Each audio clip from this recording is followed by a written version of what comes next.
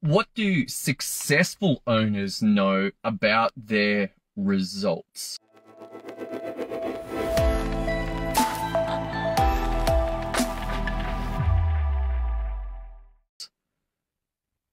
What do successful owners know about their results? What do they know about their results? This is an interesting topic. Welcome to today's episode. My name is Tom Rolley. You want results. I want results. Life rewards results. Life gets better when you get results. Whether that's a result in your health, in your fitness, in your body, in your sex life. Whether that's a result in your relationships with those who are important to you, your family, your loved ones, your team. Whether that's results in your relationship with life itself. With intelligence that made this, or however this thing happened. Whether you want to call that God or Allah or whatever your particular name. My favorite name, one of my friends, he said, I have a relationship with Bob. I'm like, who's Bob? He's like, Bob's this, everything. I'm like, oh wow, that's cool. But there's a result that can be had there.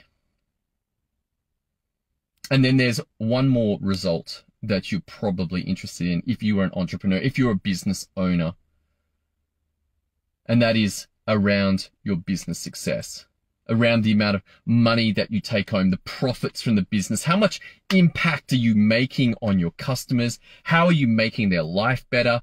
The results that you get for them will directly impact the results that you get for yourself. So if you can get them a better result, then you will get a better result for your life. This is exciting. And so the game then that successful owners know is that their results are not random. Their results are not random. If you are looking at your results and either they're not good, they're bad, you're like, man, we're not profitable, we're not selling enough, we don't have enough leads, they've got problems in my business. Or you have variable results. 1 week you're killing it, 1 week it's bad, up, down, up, down, up, down. What's going on? You have random results. And you might think that they are random. But I would have you consider the fact that, to me, they are not. They are just evidence of a failed execution of a system. Now, there's two possibilities here. One is the system works and you or your team failed to execute it. And this is very common. This is very common. That there is a set of processes, a set of protocols, a set of instructions, step, step, step, step. There might be some time frames on them. There might be some raw materials that are required. There might be some creativity required. There might be some execution required, some money put behind it to get stuff done. But that process, that step, step, step, step, step will create the result if it had been executed correctly. If it had been correctly executed. Now, you could have an error here that the steps were missed, so it wasn't correctly executed, or there was time frames that got messed up.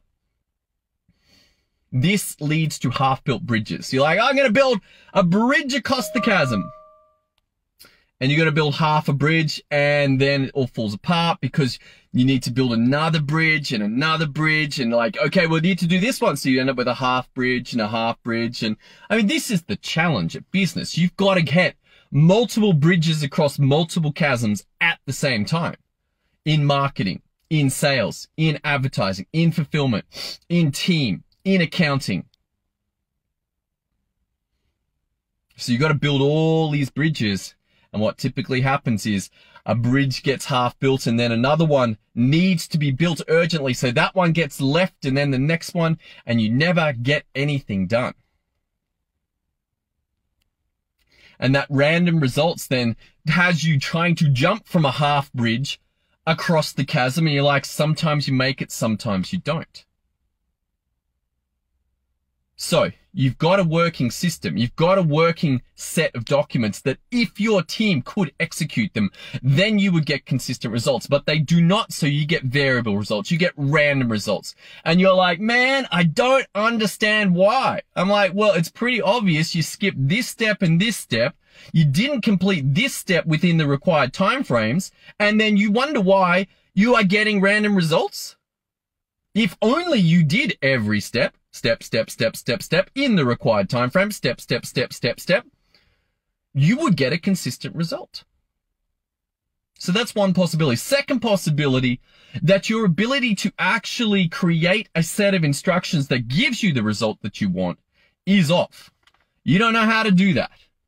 It's not that hard, because you can run that system and look what results you get and go, that's not what I wanted. And then you could change it. Go, okay, I can see it. This step here, we went off course. I'm going to change that. And now that is going to get what I want. This is why you must know what the result is that you want.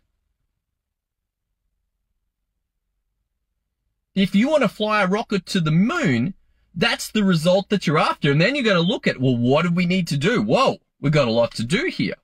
If you want to make $1 million in business, you got to go, okay, well, what would it take for me to have $1 million in business? And let's say that's per year, and it works out you got to sell about $83,000 a month. And that'll get you $1 million business. And you might round that up, and that's just your raw revenue, by the way. That is not your take-home profit, and that is not your payment. But nonetheless, if you could work out a way to consistently have enough leads, consistently go through a funnel or a sales process or a phone call, however you're making your sales, and have that happen, then if that happens, then you will get $1 million business. If you fail to do that, then you won't. You'll be like, man, something wrong with me. No, there's nothing wrong with you. There is nothing wrong with you. You just didn't consistently execute your systems. Or, number two, your system doesn't work. Get a new system. Guess what? People are selling their systems. They don't call them systems. They call them fancy names. But they're selling their systems. How to get clients in 30 days. That's a system. How to create your next $1 million product. That is a system. How to consistently have up-to-date books so that you know where you are in business and you can make better decisions.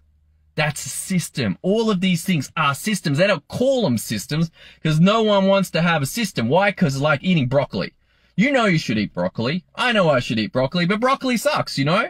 Unless you do it in like fancy sauces, like Chinese style. Now broccoli is good. Ooh, yeah, I like that. I like that Chinese style broccoli. Asian greens, Chinese style. This is some good stuff. But raw broccoli, whew, man, it's a tough sell. It's a tough sell. You know you should. So they dress it up with the Chinese dressings, or they put it in the fancy green smoothie and they sell you this. And it's still broccoli.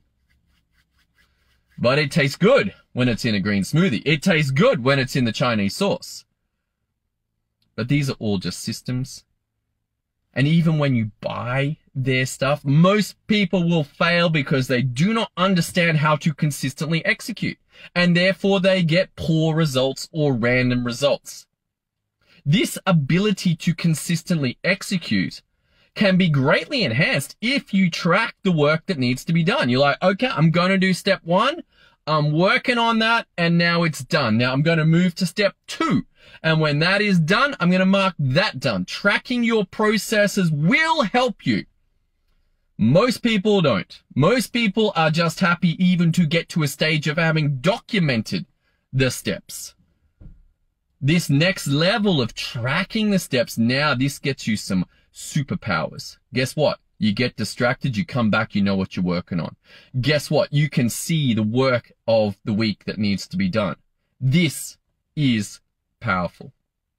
And successful business owners know this. They know that the work must be done to spec, consistently, and they get their teams to follow the instructions. It's like, use the SOPs. Here's the SOP. I'm going to put it next to your computer and you're going to use it. Or if you are fancy, you can have a second screen. Oh, look at that. You could have the instructions with the work, just like Lego. How much skill does it take to build a Lego? If you have the instructions, not much. 7-year-olds can do it. 5-year-olds can do it. 4-year-olds can do it. You are older, most likely, if you're in business, than 4 years old. But the principle of follow the instructions to create the outcome is the same in Lego as it is in business. When you start to see this, when this begins to open up for you, like, oh, wow, okay, cool, I'm getting this. This isn't so hard. You've been thinking systems is like eating broccoli. No, systems is like building Lego. It's fun. It's like, oh, wow, this is kind of fun. It's fun to build Lego. Or perhaps you have become too old and too grumpy. You're like, perhaps you've forgotten the joy of Lego. I love it, man. It's super fun. Like, Lego is the coolest thing ever. It is like a system in a box. Every single Lego is a system in a box. And what do? You get the raw ingredients, you get the instructions, you do all the things, and voila, you got the finished model. What else is like systems? Cooking, recipes, ingredients, instructions, outcome. If you mess up the recipe, sometimes there will be forgiveness. Like whether you put the milk, the flour, and the salt and the egg in all together, or you mix them up in the right, you put in the eggs and then the milk, or the milk then the eggs. A lot of recipes are okay like that, but some are not. Some require the egg and then the flour and then the salt and then the milk. Others, it doesn't matter. So you got to know which ones must be executed in the right order in order to get that result. And when you get this is the insight. This is that systems mindset that E-Myth speaks of, that Work the System speaks of, that systemology speaks of. They are coming from a place where they have realized that your results in business are directly attributable to how consistently you go. All right, that's all I got for you today. Hope you had an awesome day, and catch up with you soon, which would be tomorrow as we continue to execute on the daily Facebook Live and distribute it out to all the channels. This is just yet again another system. You need some help and you would like to have consistent results in business, then head over to systemio.dev. Hope you have an awesome day. I'll catch you soon on the next episode.